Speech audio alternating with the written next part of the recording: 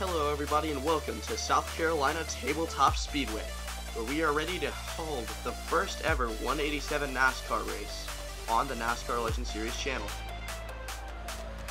This race sponsored by the NASCAR Legend Series, whose next race should be coming out next weekend if there are no more altercations, which there may be. See, this is a very short track, very slick track.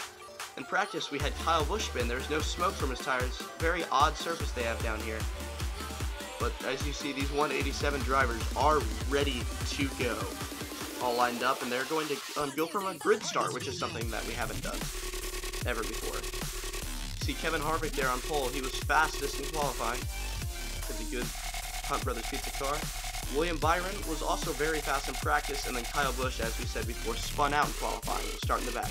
Now let's get to your starting grid. On the front row is Kevin Harvick, Alex Bowman, and Ricky Stenhouse Jr. Row 2 will be Denny Hamlin, Alex Bowman, and Chase Elliott. Row 3 is Austin Dillon, Jimmy Johnson, and Ryan Newman. Row 4 is Ryan Blaney, Paul Menard, and Daniel Hemrick. And then rounding out the field is Kyle Busch.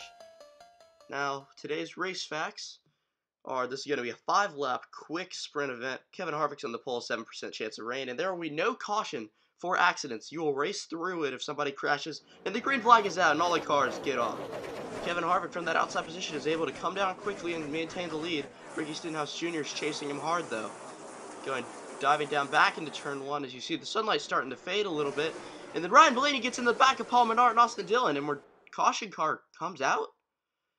The caution car, I'm being told, is coming out because the track lights would not fire.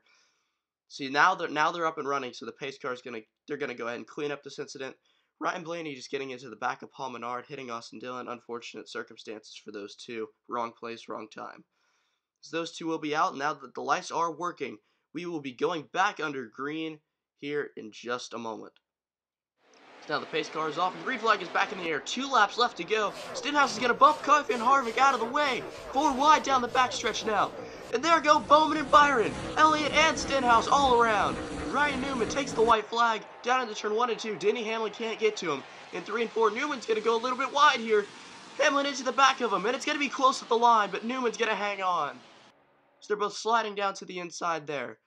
See, Stenhouse bumps our leader, Harvick, out of the way. This awesome 4-wide moment captured on another camera down the backstretch, but that ultimately led to all 3 Hendrick cars, other than Jimmy Johnson spinning out and Ryan Newman's teammate Stenhouse spinning out.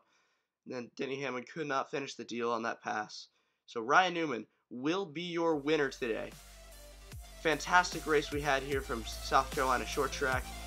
Hopefully you guys enjoyed. Again, NASCAR Legend Series should be out next weekend is what I'm hoping for if I can get all the filming done. Depends on how busy my schedule is. That's all I have to say for this video, so thank you all so much for watching, and I hope you all have a good night.